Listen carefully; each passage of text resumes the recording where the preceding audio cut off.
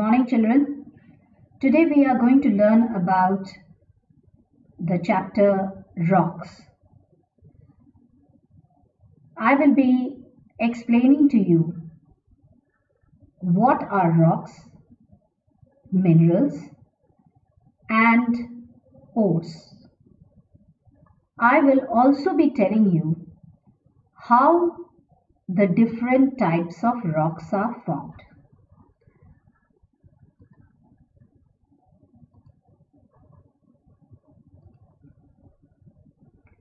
The lithosphere is often considered as a rock sphere. You all are familiar with this term, lithosphere.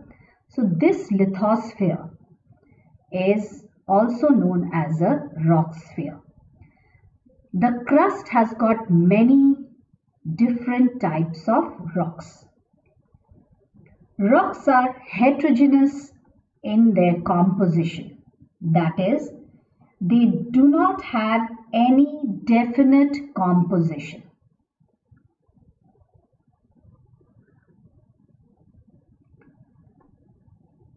In a strictly geological sense, a rock is a mass which is formed of aggregate minerals, and they are forming an appreciable part of the Earth's crust.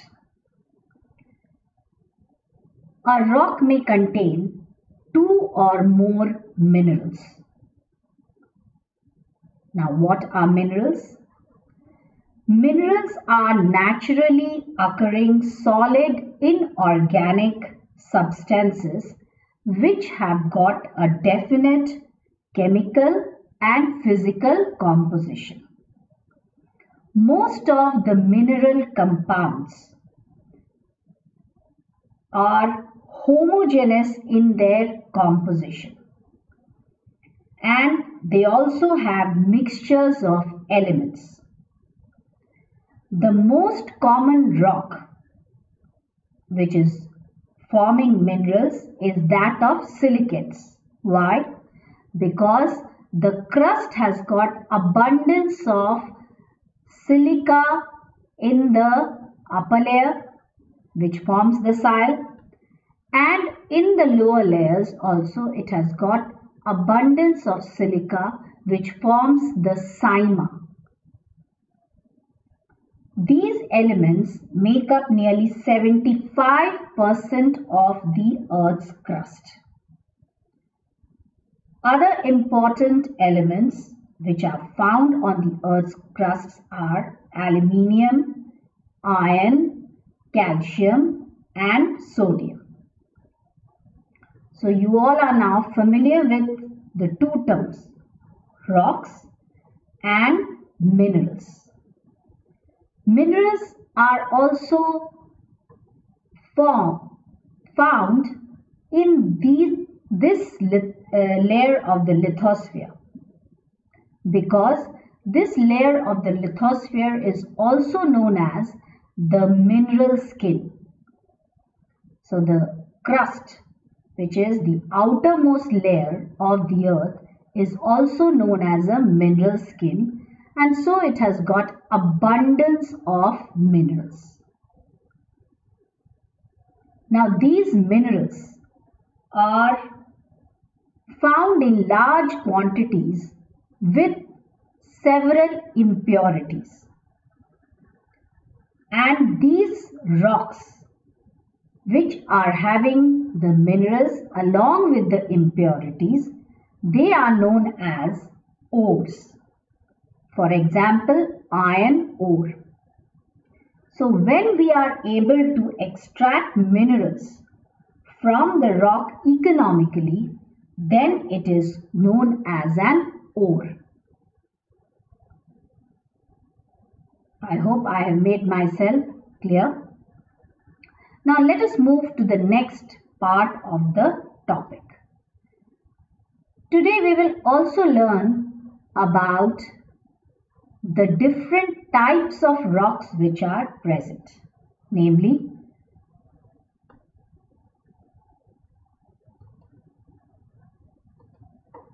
igneous rocks, sedimentary rocks, and metamorphic rocks.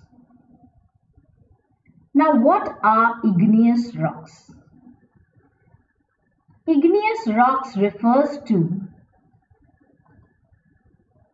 rocks which have been formed due to fire. Igneous comes from the Latin word ignis, meaning fire. It is also coming from a Sanskrit word which is known as Agni. This igneous rocks actually comes out from the magma which is found in the lower layers of the crust. So the magma is found in a molten state in the lower layers of the crust, and wherever there is a weakness, the magma comes out in the form of a volcanic eruption. Igneous rocks are known as primary rocks because all rocks have been formed due to all rocks have been formed by this volcanic eruption. Due to volcanic eruption, a large amount of lava comes out and solidifies on the surface. This type of rock is known as extrusive igneous rock. However, some rocks or some molten material is not able to come out on the surface. They begin to solidify below the surface, and they are known as intrusive igneous rocks. You can see that all these rocks have solidified below the surface, and so they are either known as plutonic rocks or intrusive igneous rocks. And those which solidify outside the surface, they are known as extrusive igneous rocks.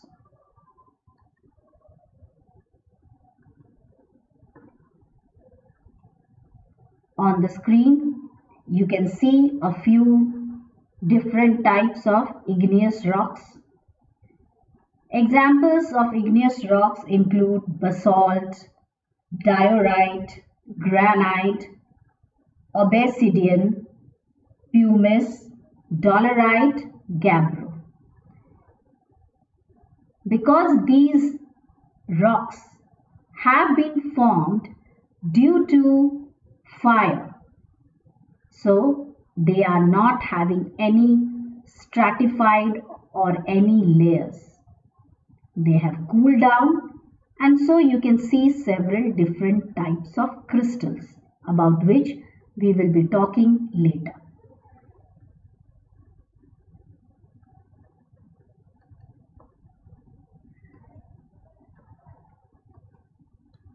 Next, we need to learn about sedimentary rocks. Now, what are sedimentary rocks? Sedimentary rocks, as the name suggests, is made up of sediments. Sediments which have been laid down underwater by the different forms of erosion. So you can see over here on your screen a water body due to erosion by wind, rainfall, glaciers. It can be any source. The sediments are being dropped down and deposited as layers.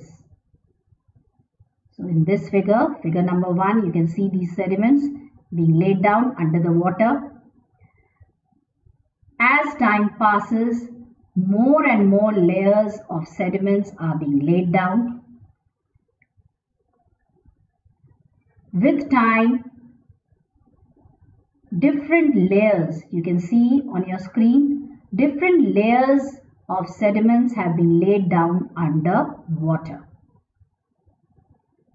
And due to the pressure which is exerted by the overlying layers, the layers become compacted, cemented, and ultimately they form sedimentary rocks. So this is the process of the formation of sedimentary rocks.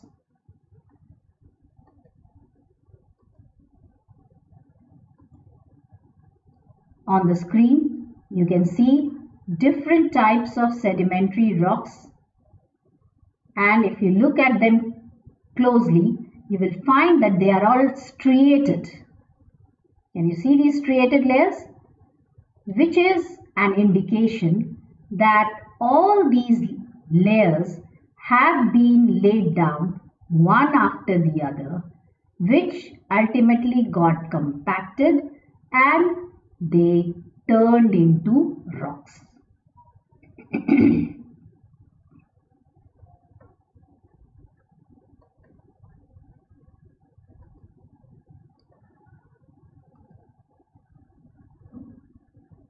So we have learnt about igneous rocks, sedimentary rocks.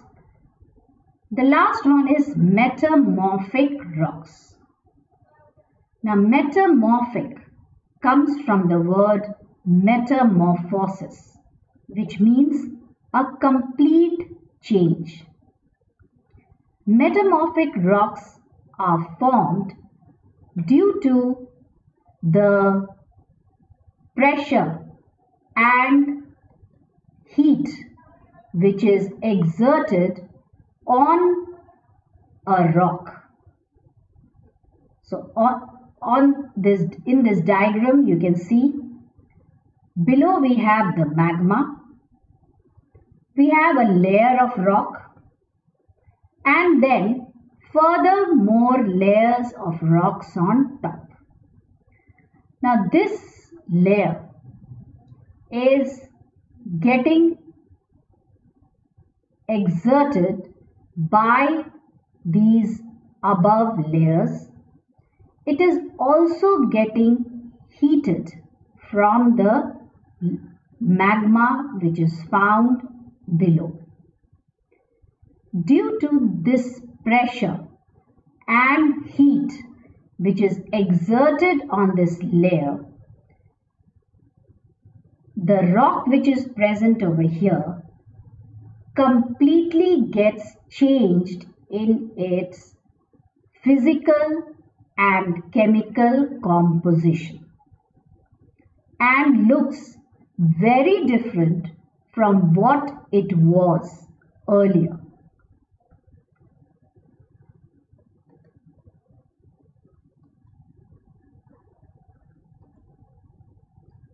Some metamorphic rocks which you can see on your screen.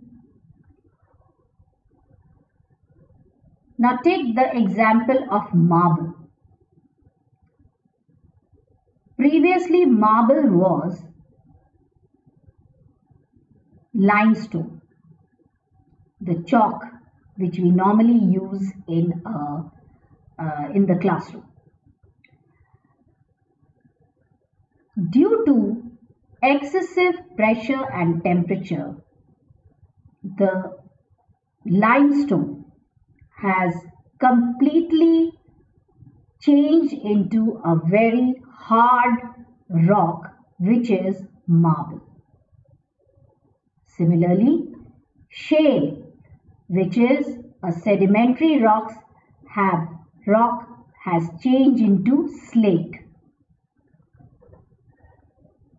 Gneiss was previously granite, which is an igneous rock. So when igneous rock has been put under a lot of pressure and temperature, it has turned into a rock called gneiss. which is far stronger than granite. Conglomerate, which is a sedimentary rock, has transformed itself into quartzite.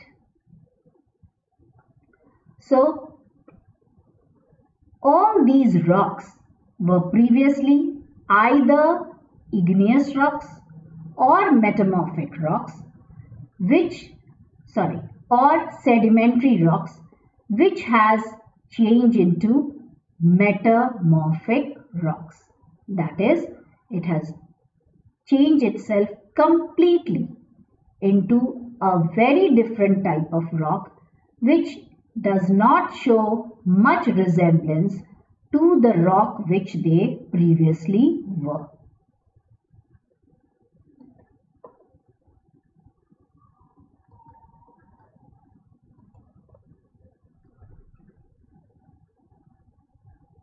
Today I have done only the introduction of how different types of rocks are formed and how their basic types is formed due to pressure, temperature, or any other factor. In the next class, we are going to study in detail about each type of rock and their formation. That is what we have enough for today. Thank you.